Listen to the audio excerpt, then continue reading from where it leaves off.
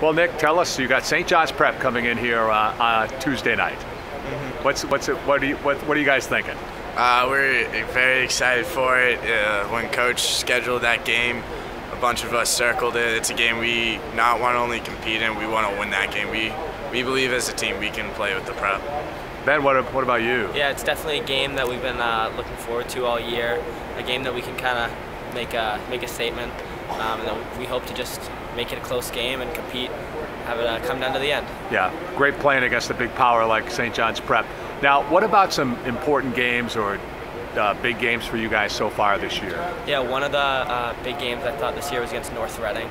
They came into our place and we had a really good game. One of the few games I think that we've played really well from the start to the finish, and we had a good game, good win.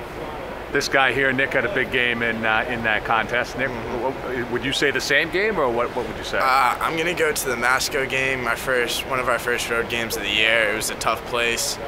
We dealt with foul trouble, but we did a lot of growing up that night. That was a big game for us. That was a stepping stone for us that night. What's it like being a co-captain of this team? I love it. It's fun. I love the guys on the team.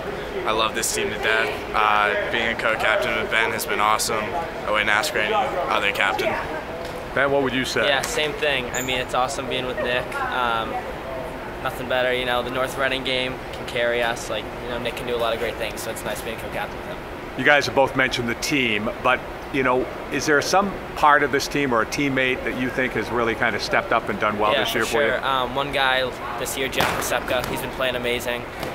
He had a great tournament this year where he was actually the tournament MVP that we won. He had a lot of blocks. He's just a beast in the paint. Yeah. So yeah. Nick, what would you say?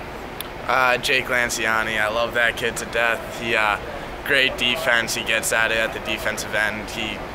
He's gonna get 4 to 5 steals a game. He brings the energy all the time. He's our heart and soul when we're on defense. He leads us that way.